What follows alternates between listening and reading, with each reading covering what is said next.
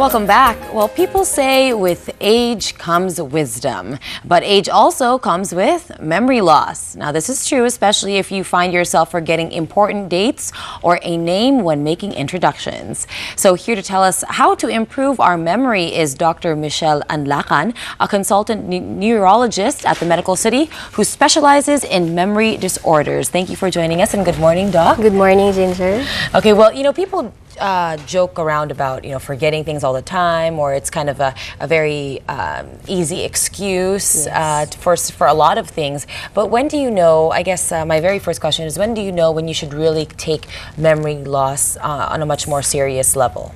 Well, you really have to consult if your memory problem is going beyond what is normal. What is normal is misplacing things and forgetting to do stuff. No? That is but normal. Sometimes we're not paying attention. That's the only problem. No? But when we say it's serious already, it means that there are some things that you cannot do because of this memory problem. If you're an accountant, you cannot be an accountant anymore. You can't do your balancing and your accounting. Or if you're an anchor, you cannot MC anymore because of this memory problem. So those are impairments or disabilities that we watch out for. And that means that your memory problem is really serious.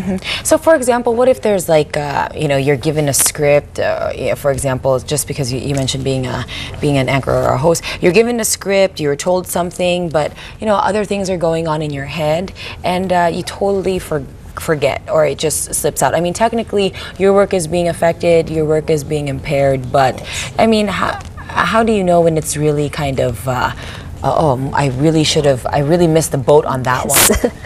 Usually, you really need to consult, when you have the impairments already. Does it happen more often, I guess? Or? Yes, if it's more often, if it's already causing you trouble, like you're missing appointments and dates and napapagalitan ka na ng boss mo and stuff like that. So that is really serious. I have had patients who are relatively young who consult me for this, and the most common problem is attention. They did not pay attention to what they were doing or what they were thinking at the time. So because there's so many things going on, we love to multitask, and it's not a very good thing for our brain. Right, I'm going to raise my hand on that one. It's not a good thing for our brain, but sometimes some jobs really demand that you multitask. How do you balance? What do you do then to make multitasking or to not have it have that serious of an effect on your memory loss? Well, if you really need to multitask, you should still pay attention. And you have to pay attention to your body also. First of all, you have to have a good night's sleep. That's what most of us lack, right? Relaxation and exercise, both physical and mental exercise.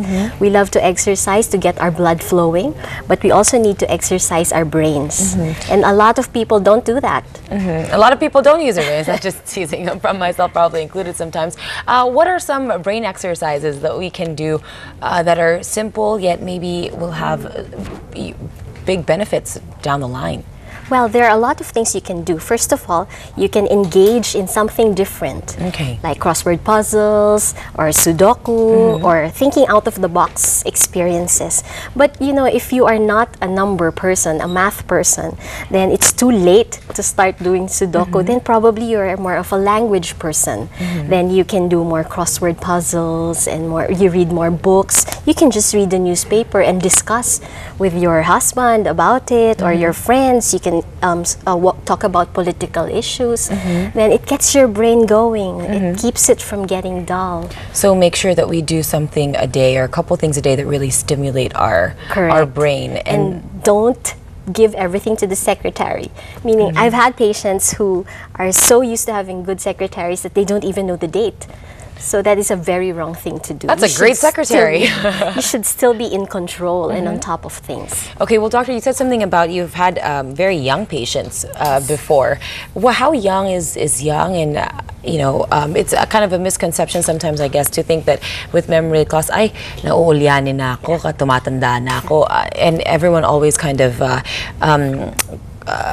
makes that go with old age. But you were saying you have young patients? Well, in the young, it's mostly the attention problem Okay. that comes about. But in the relatively senior years, yes, there is some mental decline as we go along, but it should not be an excuse for us to keep forgetting things.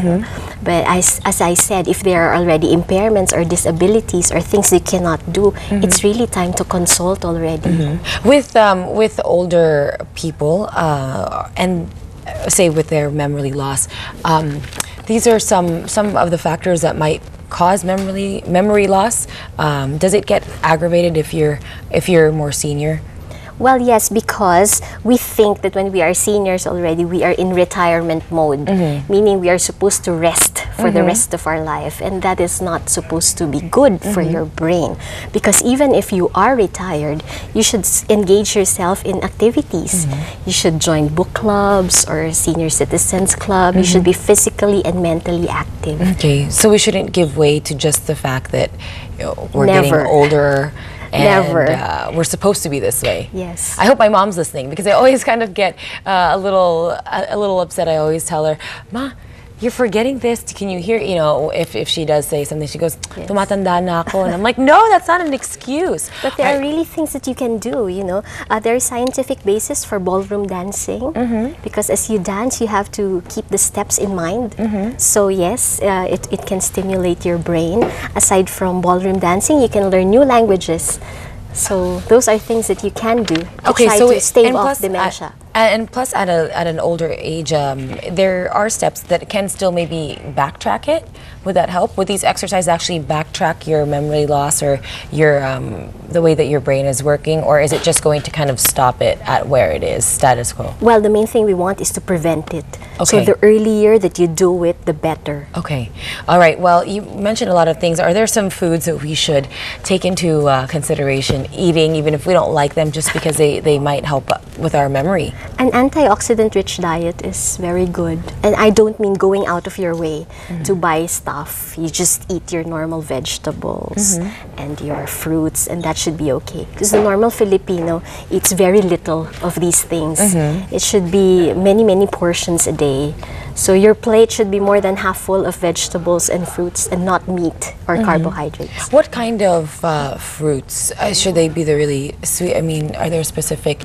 The more colorful ones are the better ones. Okay, and that overall just kind of helps with our vitamin level. Yes, so you don't vitamin really need to take extra.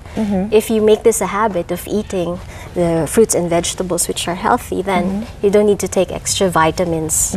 So, Dr. Say, for someone who wants to consult with memory loss, what's some of the things that they should be prepared for, I guess, before they even come in for a consultation?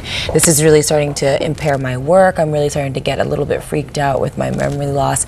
What should they expect when they go in for a consultation? Well, when they come, they should expect a lengthy history taking. Like, we really try to ask how it started, how it developed, how much it is impairing your life. And then later on, depending on this interview or history taking, then we take it a step further. We may do some screening on you, and we can recommend you for longer tests depending on how you do. Okay. I'm just curious because whenever you kind of hit your head, or you have a nice little bump on your head, did a number on your skull there. Does that actually affect your memory? Does it affect the way that your brain works somehow, or is that just a very shallow misconception? No, a few decades ago they said it was all right, but now not anymore. Any head injury or any head bump may actually increase your risk for memory problems later on. So we don't want to bump our heads. But in case you do, should you go and see a neurologist right away? Well, as a general rule, yes, especially if you lose consciousness, because that means that the impact was quite big. It was massive. So you have to see us, because sometimes you form blood clots inside your brain. It's not a good thing. So, yun. Okay, well, doctor, is there a website maybe before they go into a consultation, or once they do go into a consultation, that people can find out more about memory loss? Well, there and are a just lot. tips to prevent There are a lot on the internet, but you have to be wary about it. You have to screen it properly. The US NIH websites are usually good in terms of these things and tricks to help your memory. Always get organized. Number one, be organized. Nahihirapan nga ako dun, Doc. Just try. You can just try.